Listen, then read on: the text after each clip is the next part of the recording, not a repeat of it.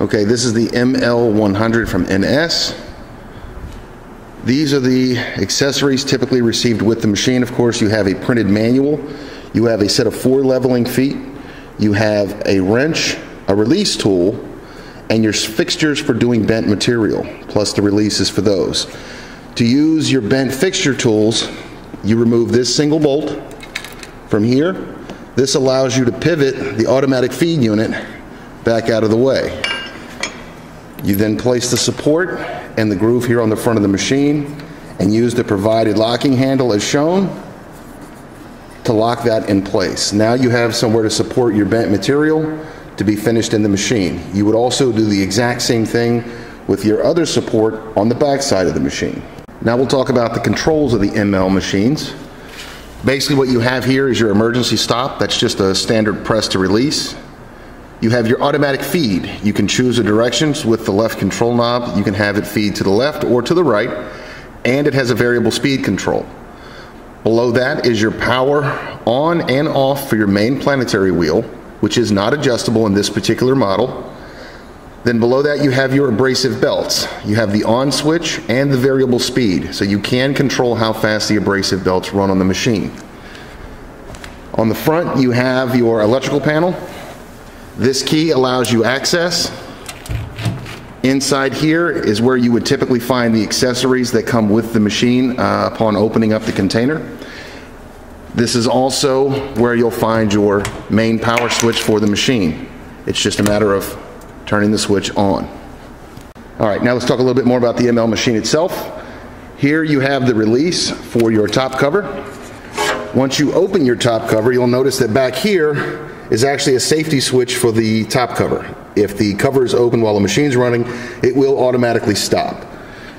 Here you have your adjuster and your release, as well as your tension spring.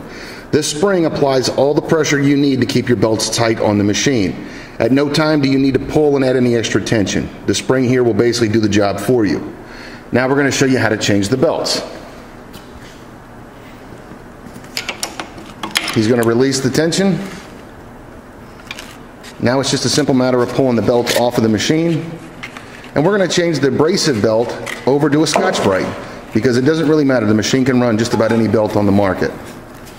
So here you have a fine Scotch-Brite belt going on. Now all you need to do here is do as best you can to get it basically centered on the rollers. The rollers are automatically centering for the belts.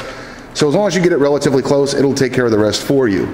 Now once you have your belt in place and you want to release the tension, release the screw. Don't pull on the handle. You're just going to let the spring do the work. Tighten up your bolt so it doesn't move, and you're finished. You've changed the belt. Now, there are a couple of markings to be aware of. There is a red arrow here on the disc itself, because this planetary rotates when the machine is in operation. You want to make sure that that arrow is indicating your direction of rotation. That same arrow is here on the cover as well.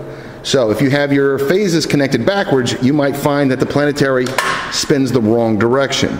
You want to make sure that it is in fact turning with the arrow. All right, now we're going to show you how to set the machine up to process this tubing.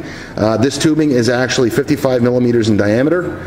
You'll notice that if we open the cover, that there is actually a scale here that goes from 10 millimeters down at the bottom all the way to 100 millimeters at the top. Release your tension, and now you're able to move the adjuster. You move the adjuster to align it with the dimension mark that you need. In this case, we're going for 55 millimeters. Lock your adjuster down, reapply your belt tension. Now you can use the pedal again to manually advance the wheel to get to your second adjuster. These two adjusters must be set to the exact same measurement in order to get an even finish on your tubing. The process is the same.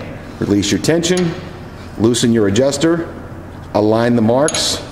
In this case, again, we're going for 55 millimeter. Reapply your abrasive belt tension.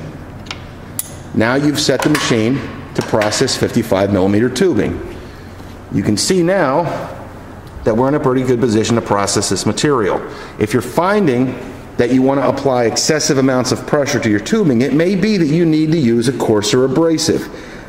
Usually, more pressure is not better. It tends to accelerate the wear of the abrasives, as well as the wear on all of your rubber drive rollers and your tension rollers used here on the back side of the machine.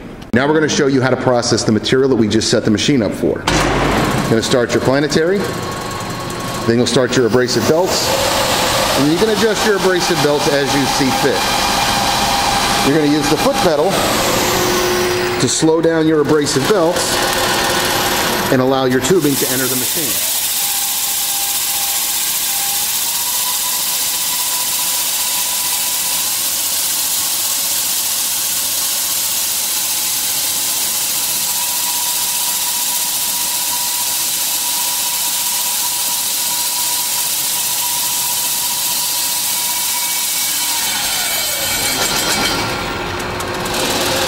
Alright, now basically the speed of the abrasive belts that you choose is going to be determined by your material. If you need to remove a lot of stock or a weld seam, you might need a little more speed.